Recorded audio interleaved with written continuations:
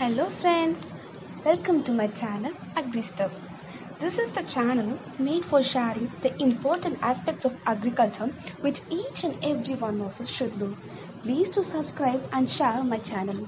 Today we are going to see an important aspect of agriculture, that is pest control by natural means. We all would have came across the news of recently banned pesticides which were used by many farmers. Though they were harmful, they were used by the farmers increasingly.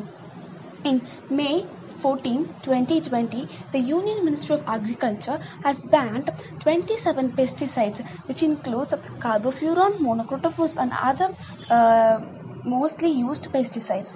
So now the farmers are in problem to face the pest control. So let us see some of the natural pesticides used for pest control. Some of the plants used are chilies, phytolacca, onion or garlic, tomato, marigold and neem.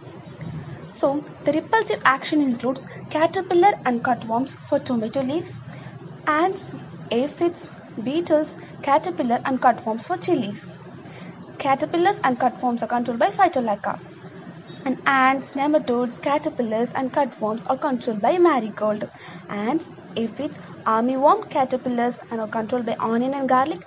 Banana weevil, fungal disease are controlled by neem. How to prepare this? Step 1 is cut the ingredients into small pieces and put them into the container with water and cover it.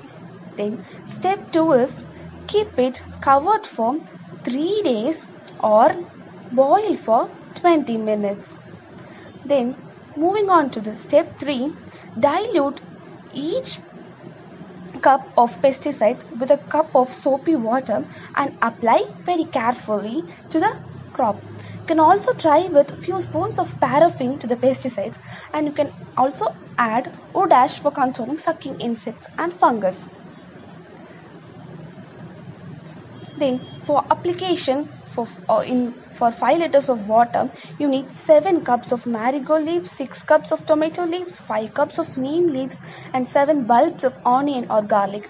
Then others were shared here. Then thank you for listening to my words and this concept. Please do share and subscribe my channel. Thank you friends.